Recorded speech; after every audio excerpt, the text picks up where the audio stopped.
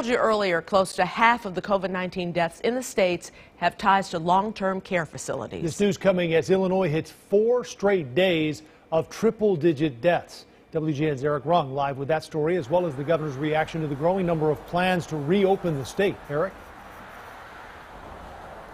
Well, good evening to the both of you. Yes, some very sad numbers to report today from the state. Now, as far as those plans go, everybody, or not everybody I should say, but many people are saying that the governor's plan just moves too slow and they need to get businesses and the economy up and going. But the governor's saying that his plan was put together using data and expert advice.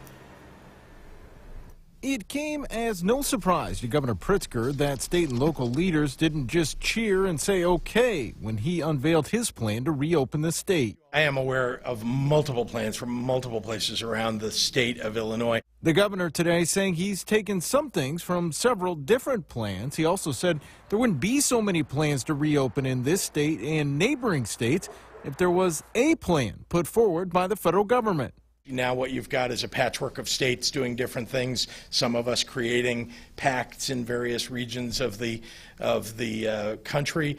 Testing will play a big role in moving the state through each phase. The governor today saying we hit a record with more than 20,000 tests.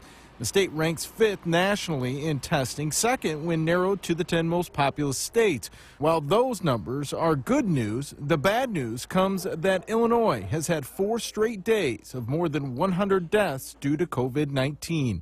The state's top doctor warns not to get caught up, however, in the day-to-day numbers. I think when you stand back and maybe take a week at a time, we can get bigger trends and get a more balanced view. And I think overall, I think we're going in the right direction.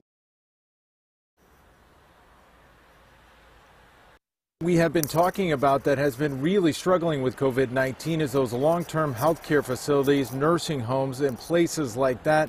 Nearly half of the COVID-19 deaths in the state are tied back to a nursing home or long-care health facility in some way or shape or form.